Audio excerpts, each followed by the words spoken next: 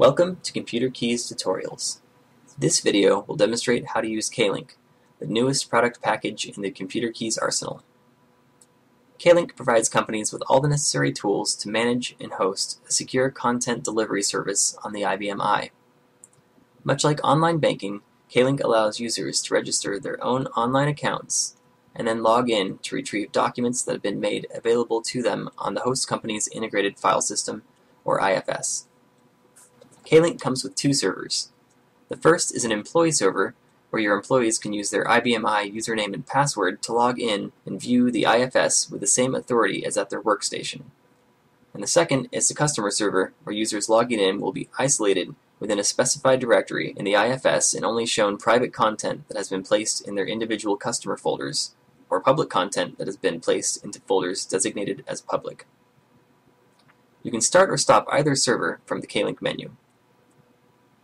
Item 31 brings up the kLink setup screen, where you can configure the servers. Here, you can enter your company's name and configure the root and default IFS directories for both the employees and customers server. The root directory in this context means the directory that kLink will restrict all users' access to. No one logging into kLink from the outside will be able to access anything beyond this directory. This is also where you can turn on a secure sockets layer, or SSL, if you wish to add more security to the server's connections. You may also turn on logging and define what type of entries are recorded in the user log file. You can choose to record only invalid sign-on attempts, record all sign-on attempts, or even record all files that are viewed along with sign-on and account maintenance events in order to get a full picture of how your kLink service is being used.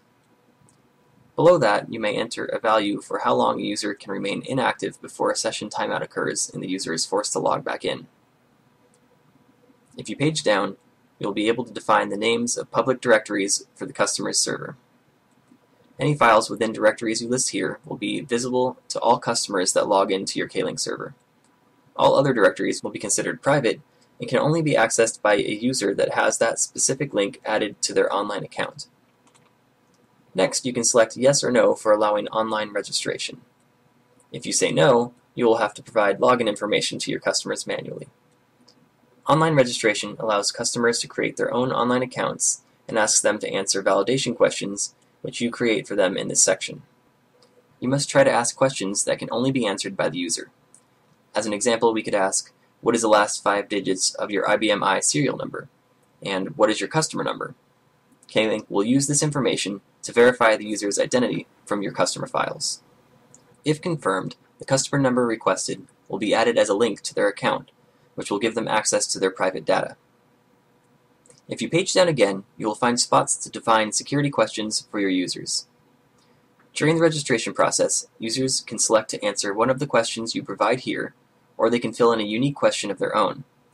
If they forget their password, the user will be able to answer this security question to have their password automatically reset.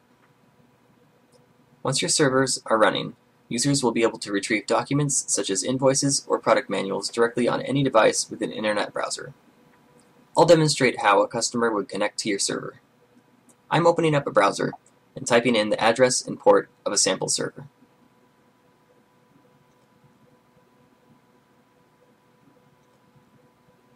From here, the user can log in or click New User to create a new online account by filling out the validation questions that you defined for kLink.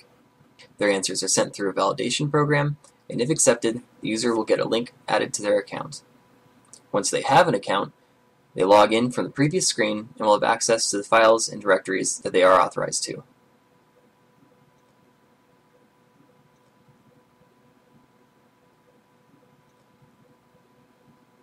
Here are the public directories that we defined in the setup.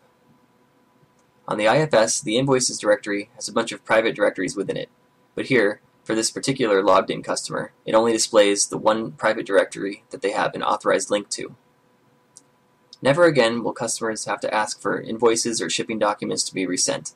They can all be archived here for everyone's convenience, along with any other documents that you wish to make available.